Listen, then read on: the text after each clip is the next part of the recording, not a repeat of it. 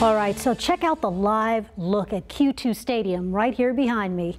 Tomorrow it's going to be full of fans as the U.S. women's national soccer team hosts a match against Nigeria.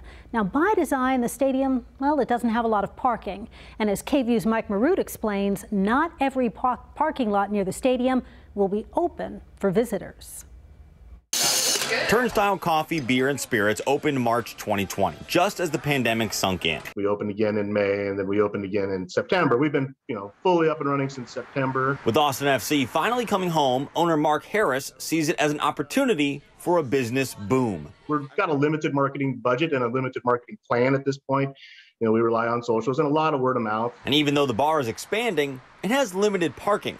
Only about 30 spots. I don't really want a full parking lot in an empty bar. So if you're going to a game at KVUE Stadium, which is just down the block, you can't actually park here. It's for customers only. On Tuesday, Travis County agreed that Austin FC fans could pay to park here in the parking lot for the Constable for Precinct 2. All of these spots can be found on a website called Pavement. You can go to Pavement, you can secure your spot, and you don't have to wonder where you're going. But if you scroll on the Pavement website for the home opener on Saturday, you can see that there are only a few parking lot options and some are already full. Some nearby business owners are still working with Pavement to list spots in their lots. Some private business owners have already posted signs like this saying no game day or no stadium parking.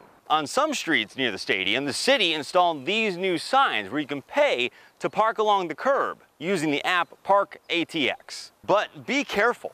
There will be some neighborhoods that have signs saying no event parking like this one and barricades to go along with it. So you can support Austin FC, just not at the expense of the space that businesses and neighborhoods need. We're here every day. We want to be the neighborhood bar for everybody in that area as well. In North Austin, looking anywhere around KVUE Stadium for some parking, I'm Mike Maroot.